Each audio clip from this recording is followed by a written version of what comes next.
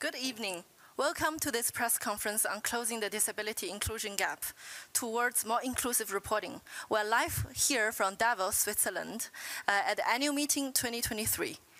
Welcome everyone in the room and welcome everyone from the online audience. I am delighted to be joined by a wonderful panel of experts to share their insights on how to advance the disability inclusion to the business leadership agenda and the importance of adding disability data to ESG ecosystem. My name is Saidi. I'm the media lead at the World Economic Forum, and I'd like to introduce you to the panel. To my immediate left is Caroline Casey, founder and director from the Value 500. Welcome, Caroline. To her left is James Harding, co-founder and editor, Tortoise Media, United Kingdom. Then next to James is Julie Tigland, EY's area managing partner for Europe, the Middle East, India, and Africa. Last but not least is Yuko Kitakaze, Chief Sustainability Officer from Dentsu Group, Japan. Very happy to have you all here, my fellow panelists. I read a recent article from the Time magazine. It pointed out that equality of gender, race, and sexuality have risen up the ranks of importance to become issues that are addressed in the boardrooms. However, disabilities are being neglected and disability matters are largely excluded from the boardroom discussions. So at the annual meeting 2019 here in Davos 4 years ago, a community of 500 CEOs called Value 500 are created. They are working together to advance the disability inclusion. Today, we are here all together to launch another initiative led by this powerful community. We are launching a new report called ESG and Disability Data, a call for inclusive reporting. Without further ado, let me turn it to Caroline, who's leading this report. So Caroline, let us know, what is disability data? Why is it so important? And what are the key challenges in disability inclusion? The floor is yours. Well, thank you, Didi. And I'm just going to take a moment. You did my job for me. It's fantastic to be back here again. It's fantastic to have Tortoise Media as our partner in this work, and EY is one of our iconics, and Dentsu, where we have 53 companies from Japan. That was a global first. And when we conceived of launching the Valuable 500 on the main stage of Davos in 2019, everybody said it was impossible. And we built it in 2 years and 2 months. And now, just to give you some sense of that scale, we represent 22 million employees, 23 trillion market cap, 41 headquarter countries, and 64 sectors. And that's something extraordinary. And I'm very proud and very grateful. But I have to say, I remember when we were launching this and people were sort of rolling their eyes to heaven and going, well, is it possible? And then when they do build it, really, what will they do? Well, we're back. Don't ever let an Irish woman away with anything like that. When you build something of that scale, and we are the second biggest global partnership of CEOs and businesses in the world after UN Global Compact. So when you build something what are you going to do with that? I am so tired of these holding patterns of hope and excuses that we all make, so we have to have accountable action. And what makes the Valuable 500 so unique to anything that exists in the world is if we were to bring the collective power of the Valuable 500 and their brands and their CEOs and their employees and their supply chains to focused areas in barriers that are in the system that keep disability out, then we're going to talk about actionable change. And so what we are now doing with the Valuable 500 in the next 3 years, we are going to mobilize our 500 companies around 3 areas for impact. One is getting disabled talent into the C-suite of tomorrow. The next is increasing representation in external communications of our Valuable 500 companies by 25%. But today, we're here to launch the big one. It is shocking about the absence of disability data in business. Actually, it is shocking about the absence of disability data anywhere. We've always believed in the valuable 500. We cannot end the disability exclusion crisis without business meaningfully at the table. But it's not enough to have them here, and it's not enough to have us, but we need data. Without data, we can't manage anything, right? So what are we going to do? So we are launching a white paper today. I mean, we do hard things in the Valuable 500, and our challenge is to get our 500 companies putting disability performance into their annual reports by the end of 2025. Now, the good news is 22% of our companies, which is 110 of them, do report on some disability performance, but it's like dinosaurs and apples. It's so different, right? And you need to have a standardized approach so it's materially important for us and really gives us the information and the data that's useful. So we said, let's come up with standardized metrics. Right, so what do? Well, you go out to your community and you talk to organizations like EY and Microsoft and Apple, and it's been led by Allianz and LSEG, and we say, okay, what are those?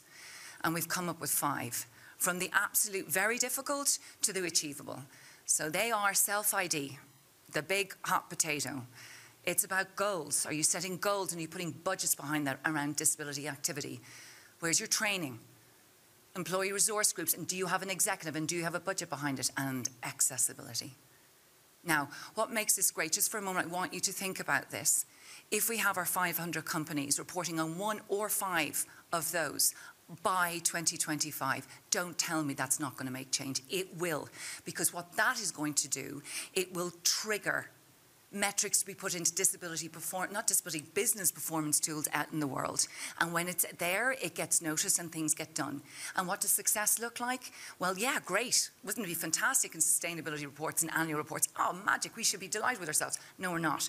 I want it on earnings calls. I want companies competing on disability performance. And I want to see D in the E, S, and G. And so just as I promised, when I promised everybody we would not just do some simple tick boxing, not only are we going to hold our valuable 500 companies to account with us in partnering on these measurements, but we, the valuable 500, are making a promise to everybody here. We're going to hold ourselves to account. And so on the 3rd of December 2025, which is the UN Day for People with Disabilities, in Tokyo, we will have the biggest and first accountability event on disability business performance. And we will track and we will release those results. Don't say we aren't going to do what we said we were going to do. Thank you. Thank you so much, Julie, for this very passionate speech and also very meaningful initiative. Now let me turn to James. You are the co-founder of Tortoise Media, and you are about slow news and what's driving the news. What do you think the media could contribute in this topic? You're going to expect me to say this, Daddy, but it's really simple. Report it. Report it. And actually, what happened when Caroline came to us was that we'd started a project called the Responsible 100. And we were trying to track the FTSE 100 companies against the UN Sustainable Development Goals. And Caroline and the valuable 500 came to us and said, actually, but they didn't say it quite like this was the truth. We've got a better idea than your idea. And the idea was, let's take those companies and take a specific look at disability reporting. And what we found, and this is the reason why I say report it, is that there are 2 jobs here. There's a job for companies, report it, and there's a job for the media, report it. And what we found was, first off, the companies just weren't reporting it. I mean, I think last year there were about 16 companies in the FTSE 100 and the UK's largest publicly listed companies, simply by dint of the fact that, thanks to the Valuable 500 and Caroline's work, people are aware of the fact that their reporting gets seen. That number's just inched up to 19 companies. The first year we reported it, we asked companies, because they weren't reporting this data, we asked them, how many senior executives report any disability? Right? None. They came out, none. We said, that can't be right, none. We went back and did it again, none. Now, this year it's 3. Right? Now, what that tells you is that companies aren't reporting it. But the reason why I think that what the Valuable 500 is doing, what Caroline's doing, what this white paper is doing is so important is I had one really, really amazing experience. So as you can hear, you know, when Caroline kind of gets going, everyone's like, okay, we're with you. I was at an event towards the end of last year, and afterwards, the chair of a big bank, I said, what do you think? They said, oh, you know, the truth is I go to lots of these events. But listening to Caroline Casey, they said, it made me think that in my bank, we don't report our disability data at all. And as a result of it, he said, as it happens, they were about to appoint someone quite high up in the bank who's blind. And for the first time, they were going to report it and make it public. And the impact, he said, that that would have within the bank on employees who have disabilities, but also, even more importantly, on people who would like to apply for work at the bank, was going to be transformational. And the reason why I think there is something here, something really simple, which is if companies report it, and the white paper sets out KPIs, which mean that everyone is essentially reporting the same things, we can then go and compare it, and then the media reports it, and we'll be able to watch now which media reports it and which don't, you'll just see, I think in the way in which Caroline describes, a very deliberate and actually quite quick change in expectations of the biggest businesses and with it business generally. So that's why I think that what the Valuable 500 has done in a relatively short period of time, 2 and a bit years, I was one of those people, Caroline, who looked at you and thought, well, that's a good thing to do. I wonder whether anything will happen. You know, 2 and a bit years is absolutely extraordinary. And look, we're just 2 and a bit years from Japan and from that moment in December where we'll actually be able to look and be able to see business performance on disability. And I think you'll just see a cultural change in companies. I think the most difficult probably would be from 0 to 1. You've already made that step, and now we're only looking forward to much more and much faster exponentially change. Now I'm turning to you, Julie. I know that EY has been quite proactive in this approach. Could you share with us what are the call to actions on your end? What can you share as insights from your company? Yeah, fantastic. So first, I just want to say to Carolyn and everybody involved, this is such an inspiration. I think if we don't move to measuring things, things don't happen. But measurement and just measuring and getting transparent and that call to action to actually voluntarily come forward makes a huge difference. Not just because you're measuring progress. On any journey, you don't know where you're going to unless you know where you've come from. But I also think, and Carolyn, you mentioned this, transparency creates a healthy competition, a healthy acceleration. And driving that helps us get better at what we are. But I also think transparency and the reporting on this creates a recognition that we see you and you belong. And I think that's really important. So at EY, we've established a leader for disability, a group that works across the area, including in my area of responsibility across Europe, Middle East, India, and Africa. I have a fantastic gentleman, Hank Probinski, that leads this globally, sitting at our global executive. We are making a call for people to come forward with volunteers, and we have discrete actions to making work at EY come to life for them, whether they're blind, whether they have a disability, no matter what that disability is. And let me be clear, a disability can happen to anyone at any time, and the majority are not visible. At EY, we've started a storytelling mission where we're asking people to share their stories to make them feel at home. And so if it's okay, I've shared mine globally within my EY community. I have a disability. I'm more than 50% deaf. And it makes it difficult for people, for me, sitting in meetings. I speak with a very loud voice. Some people find that amusing. It's because I am deaf. I sit in certain places in a room so that I can hear better. That's something, when I share my story, huge support. And that drives a feeling of belonging. Yeah, I have to say thank you. Because you know that EY did a piece of research before we launched the Valuable 500. And that said 7% of our C-suite have a disability, but 4 out of 5 of them were not talking about it. And I had my disability up until 20 years ago. You have no idea. When you start to speak about your experience, and we know it exists in the top right, we know that. Do you know that those choices that you make as a leader is about the culture you're creating, and that that to me is exciting. So I just want to say, you just keep proving my point, and thank you for doing that. Thank you. Thank you so much to you, Julie, and to Caroline for sharing your stories. This would change a lot by sharing stories. It's also a very difficult step to go forward as well.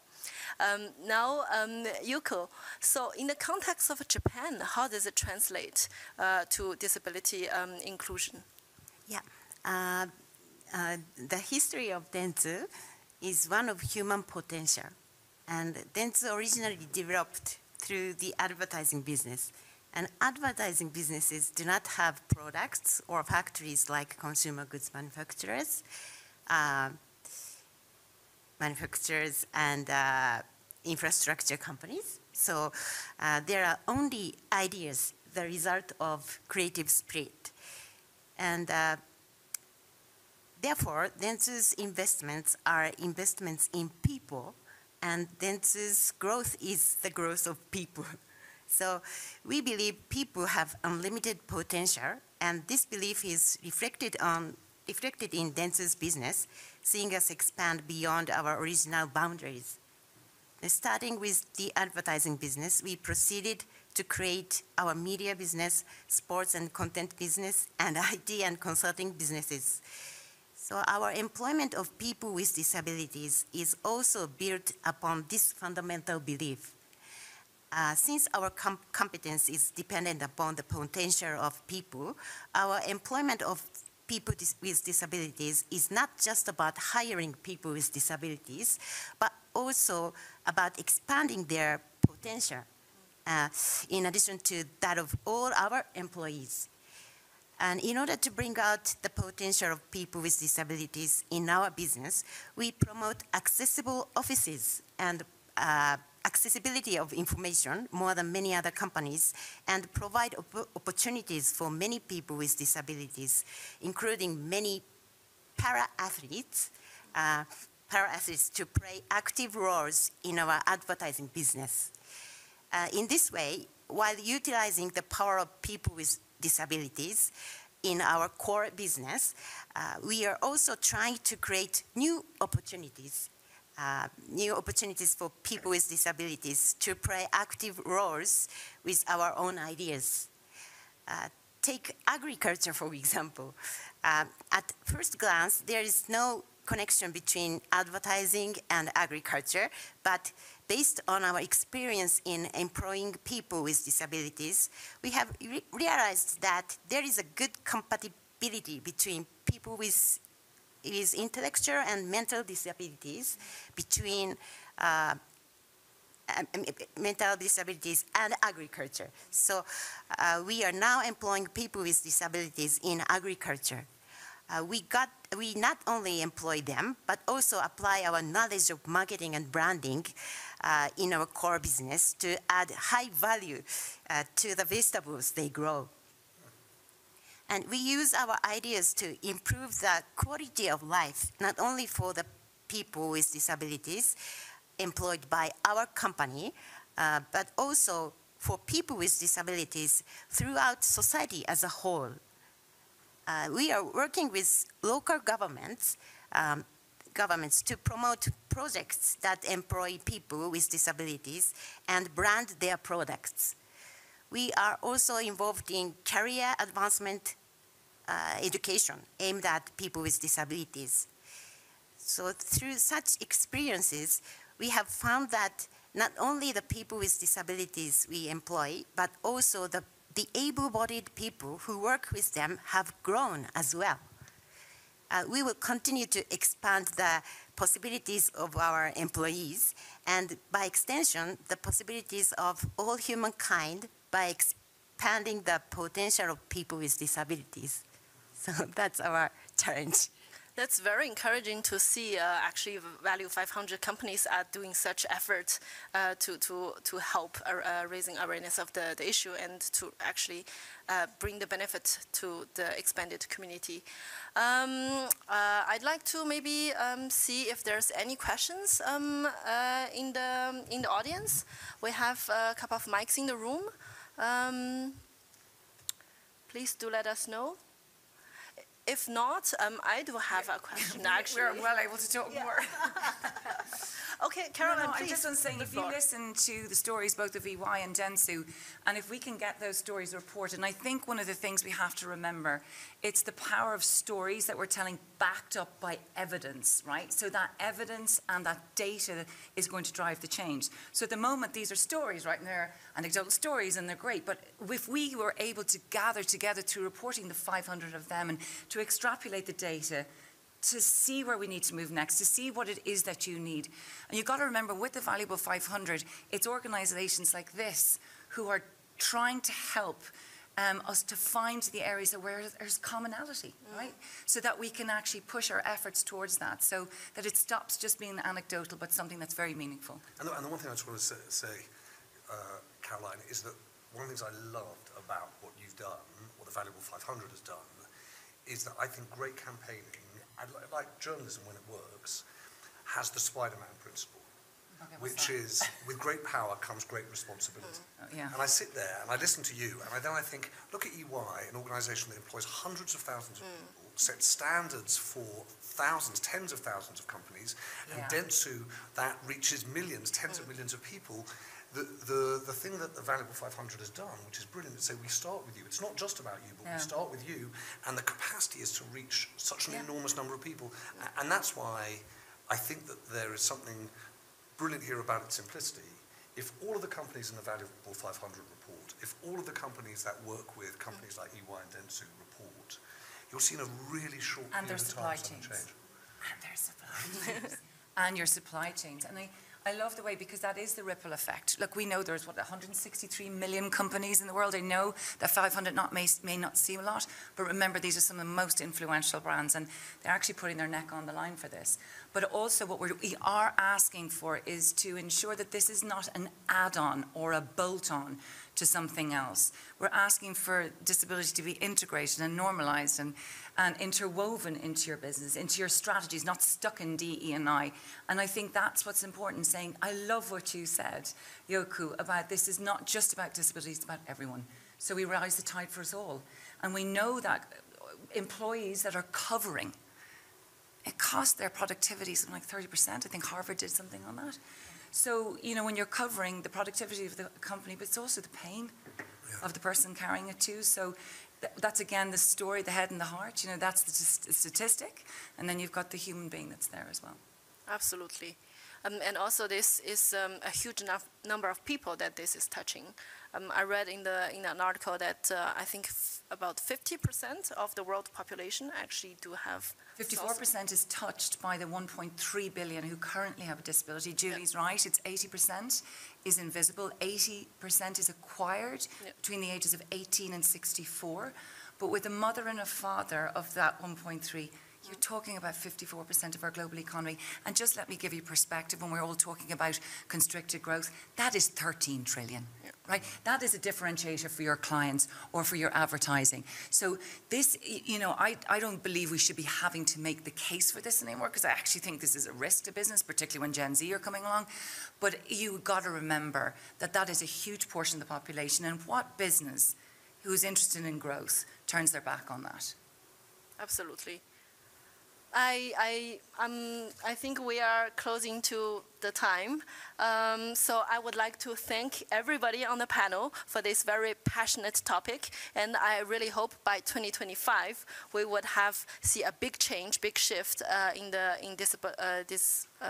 disability inclusion reporting. Can I end by one thing, because you cannot let me leave the room. I want to come back to something that James says. The most exciting thing is when somebody reports on something dreadful, meaning a really low number. Just report. Yes. Just start. You've got, you know, when you think about our Valuable 5 companies, they've got 3 years to do this. It's not the number, it's just the not reporting. So just start. And Caroline, by the way, Dinah, you're never going to get rid of us. The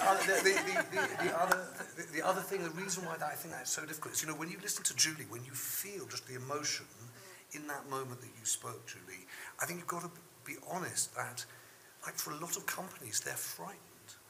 And they're frightened for good reason. They don't want to get it wrong. One of the things that I think that you've done here, Caroline, is you said, okay, we've worked out what the standards are.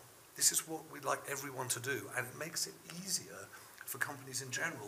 And then, you know, you'll do what you just did, and you can just imagine the impact that will have on other people that you work with. So I think that there's a kind of very human, personal thing. You know, the numbers are enormous, but there's a very personal, individual thing here that I think you've done that's amazing. Especially when, like, 50%, one of 2% would be touched by it. And sorry, I've got one other thing to say, which is about you, which is if you live at a time like this and you think to yourself, there's nothing you can do, Caroline Casey, you can do things. You can do things in a short period of time that change the way the world works. And I really think that's important, because I think a lot of the time we sit at home thinking, Nothing's going to happen. I agree. Yeah.